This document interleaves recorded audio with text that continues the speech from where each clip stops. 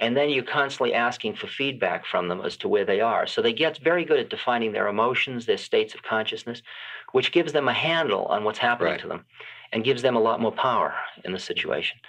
So I'd say that the classes are this kind of mixed game of working with, like some people I'll put together in a living situation in a house. And then the whole dynamics of that house situation become grist for the mill of our becoming conscious together. So it really is, if not functioning in the world in the sense of it's in the world in that it's within a frame. Absolutely, they've all got to earn a living. Right. They live right in the city. They rent their own houses. I mean, it's all that stuff. At the same moment, they have all made the commitment that their entire life is dedicated to going to God, so that everything they're doing is in relation to getting to God, so that I have total say, if you will, or total liberty. They've given me license to involve myself with their lives at every corner, every junction. So in a way, it's like a city ashram, if you will, except it doesn't have any institutional identity, and I can walk out anytime I want to, which is the only way I could do it. This message is coming across strong and clear lately. Last week with Swami Amarjyoti, there was a discussion of listening to the conscience as the first step before you can go on to hear the inner voice, that you can't let yourself off the hook. You've got to listen and you've got to act on it. And you can't say, well, next time, or qualify something. And well, you can make the distinction between people who, I made it last night, I think, I'm not sure, who want God and those who want God. Right. See, I'd say most of us, most of the time, want God. They sort of want to be aimed in the right direction, but they don't want to shake the game too much. They don't want to give up or risk. They're not ready to say, okay, you take my life and get me to God, all right? You can have it all. I don't want it. I'll do it all. Anything you say, I'll do. That's the act of surrender. And you're surrendering to somebody who doesn't want you. They just want you liberated, really, you know? And that's the way you've got to trust intuitively. Like, I realized I was ready to be a teacher when I didn't really want to see anybody anymore. See, as long as I kept wanting to collect people, I distrusted my own teaching. But now my teaching comes out of a whole different motivation. I really look at a being and I see only where they're not. I see their soul, which I love incredibly, and then I see the stuff that's keeping them from knowing who they are. And that just brings out of me my Kali nature. It brings out that sword, and I just go after it. And it's all very automatic. I function just like a computer. It really is incredible when I'm in that teaching role. In fact, I get myself into a certain space through meditation. I come into a space where there is no more Ram Dass. There's just this incredible instrument for purification. There was a time when you'd say work through things, do anything, but be conscious of it. Well, now you seem to be saying no. You know, no, I'm not exactly saying no, because if you say no at the wrong time, it's all a matter of timing. If you say no at the wrong time, the person spends all their time being preoccupied with that no. Right. See, the game is, at which point can you give something up and then take that energy and redirect it somewhere else? If you give it up, but you can't quite give it up, and you spend your time being preoccupied with having given it up, you are reinforcing the thing itself, the reality of that thing, like lust, for example. So if you walk down the street and you start to get horny, if you can at that moment offer that and put your mind into something that will open you and take that energy and work with it, great. If you can't do it and you just sit around being horny all day, forget it. That's not getting you any closer to God at all. The game is to get to God, not to be holy. You know, that's the difference, that there's a real thing to do here. And so that you get less caught in the rituals and forms than in the getting there, right? So that I have nothing wrong with telling somebody, you go ahead and jerk off for a while. That's all cool, because you've got all that stagnant energy. You can't use it anyway. You might as well get rid of it. You know, just don't create a lot of karma with it, right? Because they can't use that energy anyway. Later, they can take it and convert it and work with it. When do you know that point? Yeah, when you know you can work with it? Along that same line, you were mentioning surrender and putting your trust in that, and you mentioned the game that's going on. There are a lot of people ostensibly playing that game of offering God, and I think it would be interesting if you could share how you surrendered, and at some point, and decided to give your trust to someone and say, okay, here it is, I'm here, take over. Because there are a lot of people running around saying, here, follow me, I've got the answers. And how does someone know? It isn't a process where suddenly you know completely.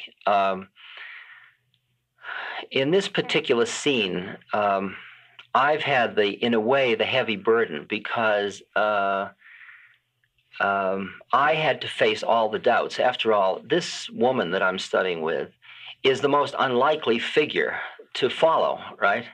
But then so is Maharaji in India. But with Maharaji, I had Bhagwan Das, who I felt was spiritually connected, and I thought I trusted that, and I felt his power immediately. And it was a spiritual scene around him, but this wasn't even a spiritual scene, particularly that heavily. And I faced hundreds of hours of doubt, and then each time I would have to rerun my tapes of the whole thing that had happened and see the basic purity of it. And all I knew is every time I took a sounding, here was this being who was totally committed to my liberation, and I couldn't find an edge in the whole game.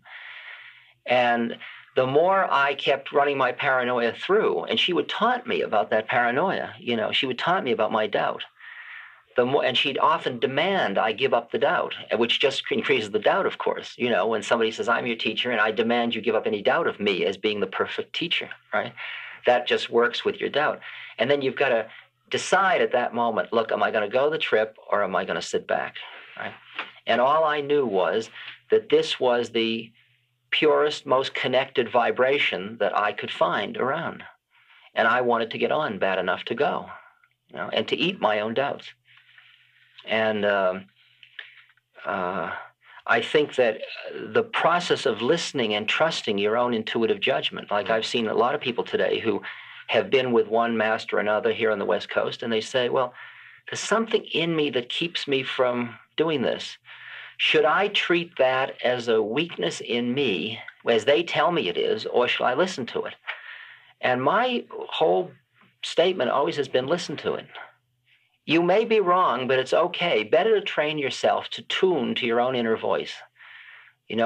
Although at some point, your inner voice will tell you to do things that go contrary to every other part of your ego, and you'll be screaming. I remember being invited to go and sit at the Rohatsu Dai Sesshin at the with Sasaki Roshi down in Southern California, up in Mount Baldy. And it was a 9-day winter sesshin, and I've talked about this one before. Yeah, it's a great story. And I went, and I didn't think I was professional. I'd never sat zazen, and they said, oh, you can do it. And I came in, it was miserable. It was cold, the food was lousy. They had me up at 2 in the morning and down at 10, and I got sick. And by the third day, I had a sore throat and a cold, and I thought maybe I could use an excuse and get out. And I got very paranoid, and how could I get rid of it? And at that point, though I was plotting how to escape, which I have done in this scene many times, and I did with Maharaji many times, I was plotting the way to escape. I knew in my inner being that this was really, really just what I needed. And I knew that I had to stay in it. And here was a situation where my inner voice was going contrary to every other part of my being, my health, my desires, my model of who I was, and all that. So I trust that voice, that it's not necessarily choosing the easiest way. It is tuned to getting me home. That's it. It's tuned to getting me to God. There's no doubt about that now. And often it will take one part of my game and work on it and completely ignore another part. And I'll be very loose in one area of my life. And then, because it doesn't seem ready to play with just yet, and then I'll go turn on it and clean it up. And I'm very fluid in the way I play with my own desire systems and so on. I mean, I played much more loosely than I play now before, Like now I am brahmachari, and that's that. I mean, that's that one is over now. But only when you could reach a point where you weren't giving it up, you were surrendering. Yes, and not only that, but I was starting to get something in return that was a hell of a lot more than what I was giving up, which was made it a little nicer too. Now, at some point, your inner voice or your conscience said, or your intellect, it's hard to pin down, said, well, you don't keep pornographic pictures around if you're going to be brahmachari. You don't go to a porno flick, which at one point you were relating, that you had been in a line. Yeah. Well, you get to the point where you have screwed around for so many years. I mean, I'm 44 years old now. Either I'm going to spend my rest of my life being a spiritual dilettante and being sort of somebody who's always talking about the other guys who made it, or I'm going to do it.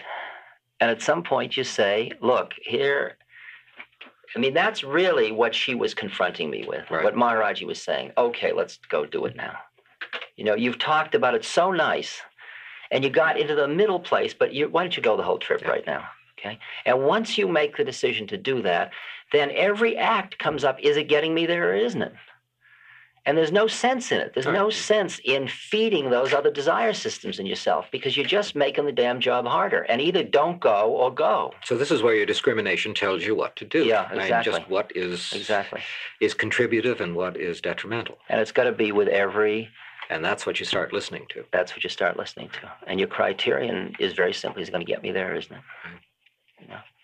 And that's who you're with and what you talk about and what you say. It was, No outs.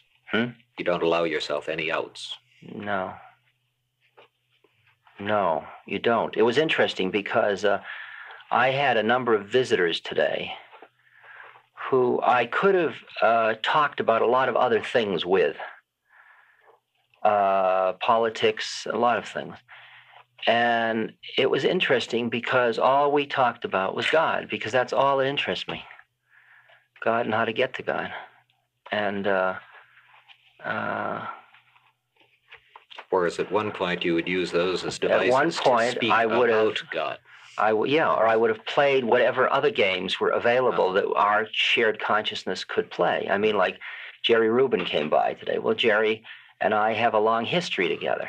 I was speaking to Owsley, and Owsley and I have a long history together. Tonight, I had a very special visitor. Jerry Brown, the governor, came by to say hello. And he and I could talk about thousands of things, about prisons and politics. And we talked about God all the time. We talked about states of samadhi and opening of the spirit. And we just had a fantastically beautiful hour together of just talking about God. And to me, that was, because that's all that I've got left. I looked and I thought, here's the governor. What do I want? And I don't want anything. I mean, all I saw was that the only reason... want. Exactly. I mean, our work is something different now. It's very beautiful together. Very informal and very loving and gentle. God, that would look nice in the Sunday paper on the front page. What? Jerry Brown and Ram Dass talking about God. It'd be interesting. On Sunday, in the religion section.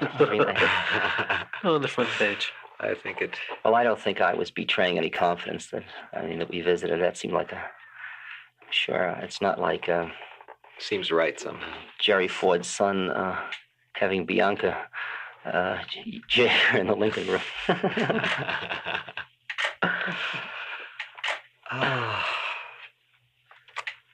Gee, it feels good to be here.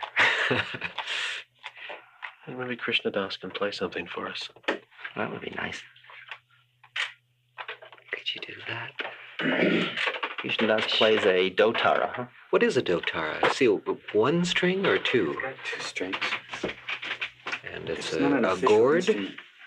It's not an It's a official gourd, instrument. yeah, with a skin over the hole. And a very long Bridge neck. on the skin.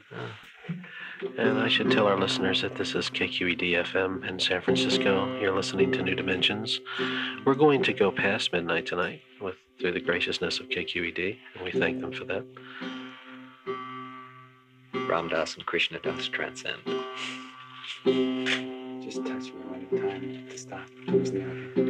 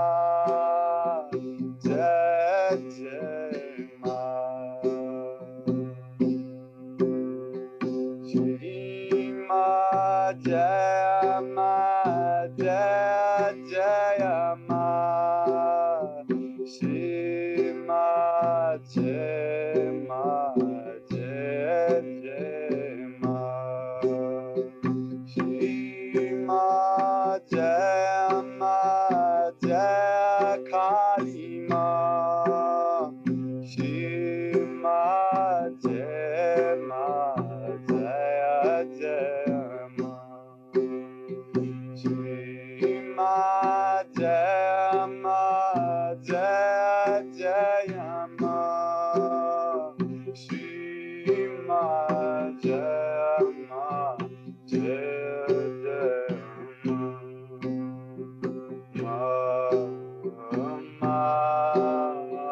Ma, Jaya Jaya Ma, Ma, Ma, Ma, Jaya Jaya Ma,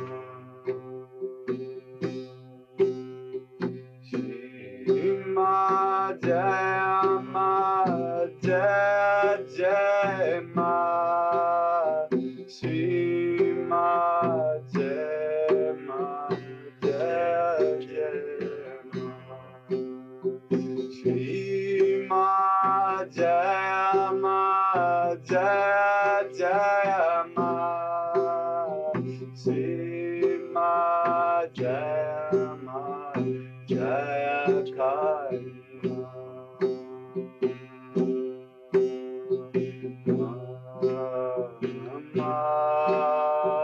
Ma, Jaya Jaya Ma, Ma, Ma, Ma, Jaya Jaya Ma, oh Ma, Ma, He Ma, Jaya Jaya Ma, Ma, Ma, Ma, Jaya Jaya Ma,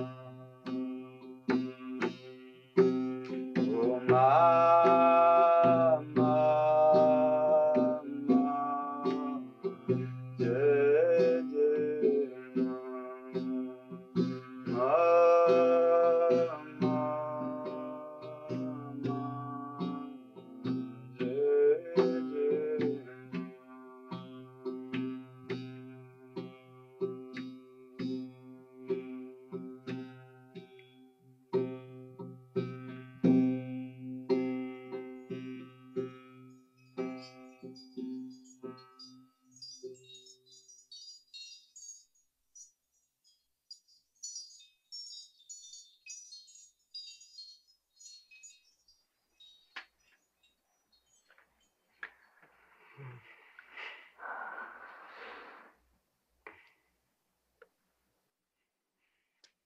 I don't know who to thank.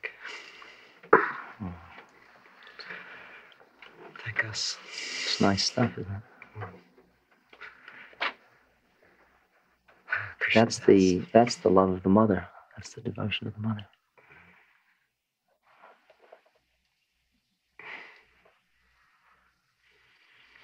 by any other name. Just as sweet. We have a phone call on line 1. If you'd like to take a phone call. I think we should Sure. share this evening with listeners. Hello? Hello. Do I have to turn down the volume? No. No, you're okay. All right. Yes, I would like to ask Ram Das, how can I say? Well, first of all, I'm gay. Second of all, I'm a member of Alcoholics Anonymous for the last 5 years. And I've been in to be here now since I came across it in 72. And in my halfway together searching, I have gone to a number of different disciplines, spiritual communes or whatever, the Krishna people in Boston. Sort of an AA thing called Eastridge, which is upstate New York, and the Ananda Meditation Retreat in Nevada City.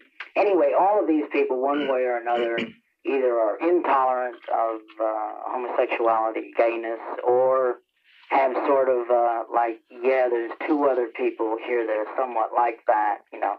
It's either intolerance or sort of a nigger position. Of course, at the moment, I still have a lot of emotional investment in this area, and I was just wondering if Ram Dass could say anything about, one, a lineage that doesn't have any particular bias on sexual orientation. Yeah, I guess that's about it. I'm just wondering, quite frankly, at where I'm at right now, the only places that I've found total acceptance is in the gay aspects of Alcoholics Anonymous, which even AA, not gay, is totally embracing. Yeah, I hear you. Or question. the MCC Church. But other places, there's always, like I have a letter from Swami Kriyananda. I was very impressed with Ananda Village and their meditation retreat. But his letter, really just says, hey man, normal sex is something you got to grow away from. Abnormal sex is, doesn't even perpetuate people. I'm sorry my feelings may hurt you, but I have to let you know where I'm at. That's what his letter in general says. That's my question. Right. I have it. Now I should hang up, right? You can. All right. It's okay.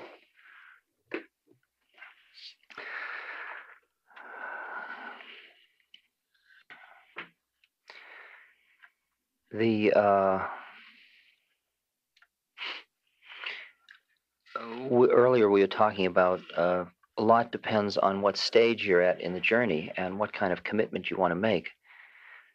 The recognition that you are a being who has incarnated into a body and into a psychological situation, and that your soul, or that part of you, which is what awakens, or what you recognize yourself to be as a result of your spiritual work, is actually neither male nor female, and really hasn't much to do with the whole drama of our psychological identities.